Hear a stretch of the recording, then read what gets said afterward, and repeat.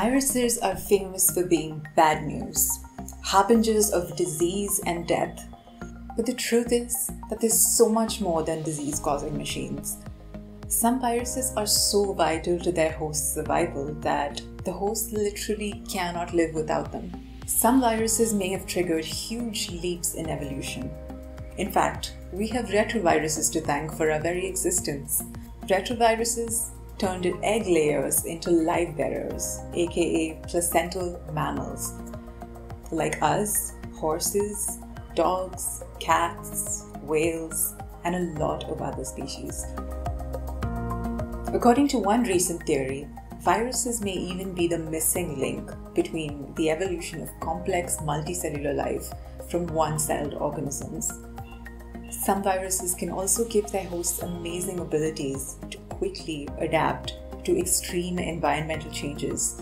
For us, this could be a very useful thing, considering the changes that we're seeing in Earth's climate due to climate change. So let's see how these viruses are actually useful, one by one, starting with the viruses important to humans.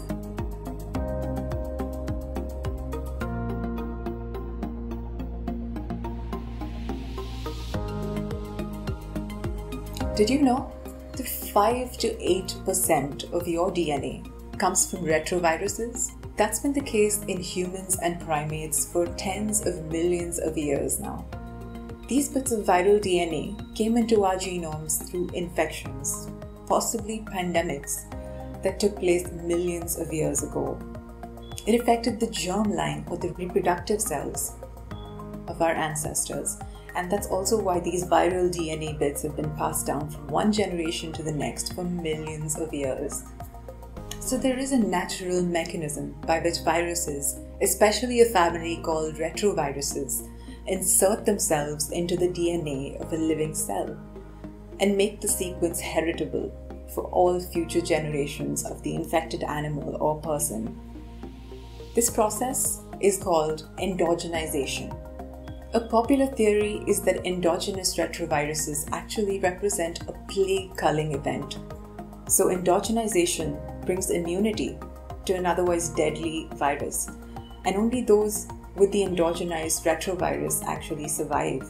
There are some really interesting examples of this kind of evolution going on as we speak in koalas and sheep, something we're going to discuss in more detail in the second part of this video.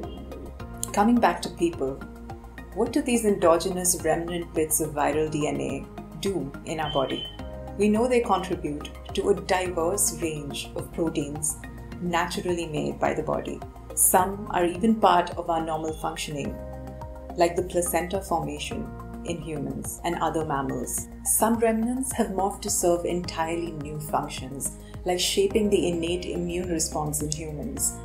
While some endogenous retroviral sequences activate the immune system, others suppress it.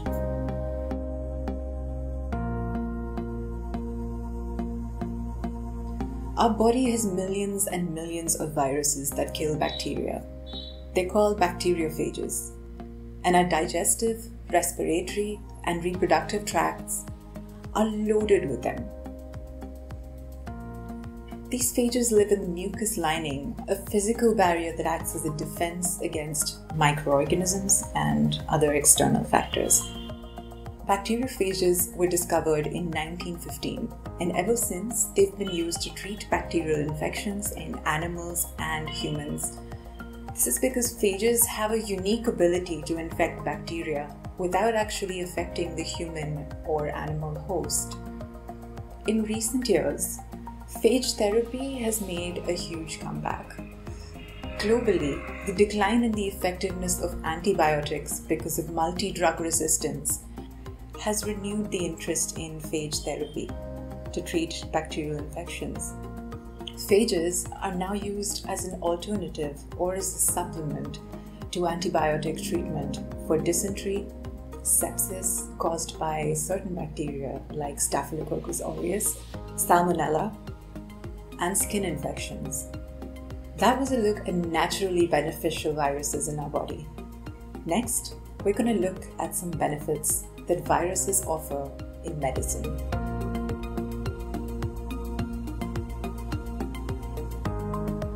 Some viruses can infect and kill tumor cells. Oncolytic viruses, as they're called, are viruses in nature and others modified in a lab that can actually infect and multiply inside cancer cells without harming healthy ones. Since the 1950s, natural adenoviruses have been used to treat advanced cervical cancer, with some success.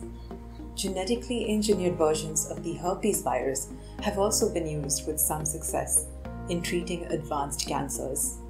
Herpes virus is also the only virotherapy that's been approved by a health authority, the US FDA, for treating a serious form of skin cancer called melanoma. Researchers are also exploring the possibility of an oncolytic reovirus delivered intravenously that can cross the blood-brain barrier and enter brain tumors and kill tumor cells. The PEGI virus infects humans but doesn't cause any disease. Instead, in people with HIV, the PEGI virus has been shown to extend lifespan. Research is still underway to understand exactly how it affects the immune system and what causes this effect of prolonging survival.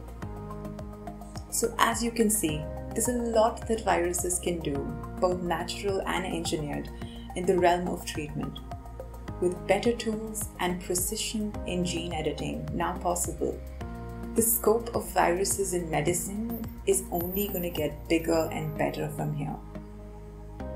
So let's go wider and look at some positive effects that viruses have on animals, plants, and insects.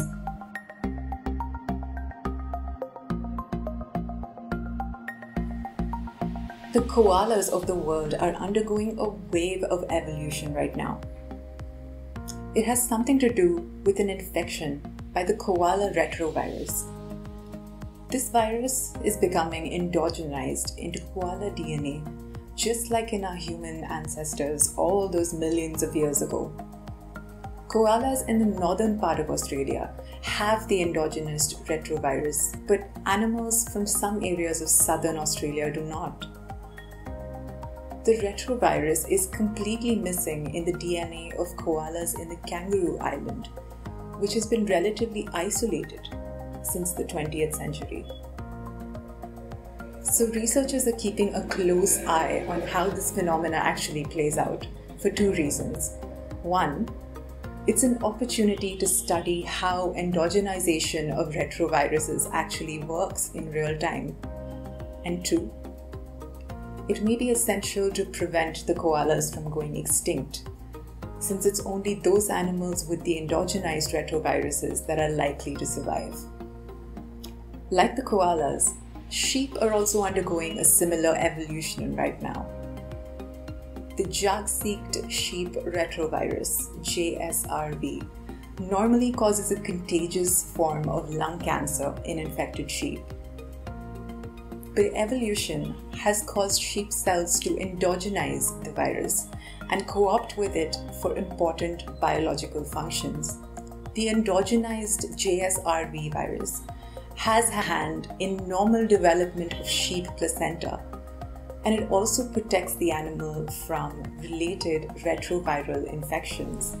Sheep are also in the middle of this process of endogenizing JSRV, so it'll be a long while before equilibrium is reached and the evolution is complete.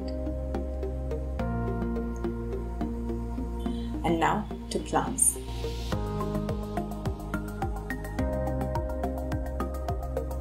Viruses help a lot of different plants cope with stress, especially biological forms of stress like infection. There is a family of pararetroviruses that are endogenized in many plants, including tomatoes. So, tomato plants that have the endogenous pararetrovirus do something different. They make what's called small interfering RNA, or siRNA, a tiny piece of RNA that blocks specific parts of the DNA and doesn't allow proteins to actually be made from it. The siRNA gives the plant an antiviral defense against infectious pararetroviruses and their relatives.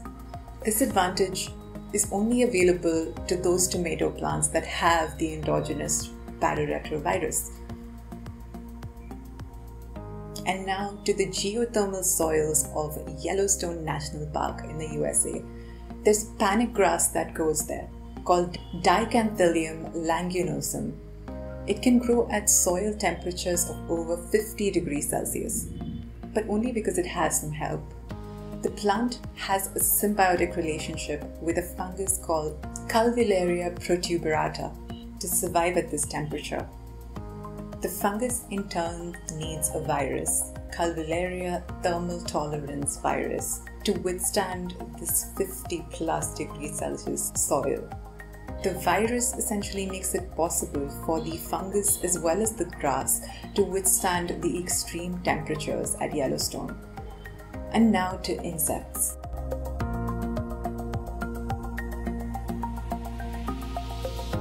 Parasitic wasps called braconids use brachyviruses as biological weapons to infect their victims, caterpillars. The viruses suppress the caterpillar's immune system and tweak its metabolism to favor the growth of the wasp. The wasps are accidental genetic engineers, implanting the genomes of their caterpillar victims with their own viral DNA. So one insect is genetically modifying another insect with viral genes through a sting. But an interesting twist can also play out here, where the caterpillar steals the viral genes and incorporates them into its own DNA. This actually protects the caterpillar from other viruses. In both cases, the insect with the endogenous virus tends to have the distinct advantage. That marks the end of our list, and the takeaway is clear. Viruses are powerful agents of positive change in evolution and nature. There are so many that I couldn't include here, simply because research too appears to have a similar bias about viruses being bad news. There's so much research about the diseases caused by viruses, which is a great thing, but at the same time, there's not enough money and human interest going in to study the positive contributions of viruses to nature and society. We'll get a virologist on the podcast and discuss this in more detail. But I do hope you can see that viruses don't all deserve a bad rap. Some of them, COVID-19 especially, are going down in history as notorious, and rightfully so.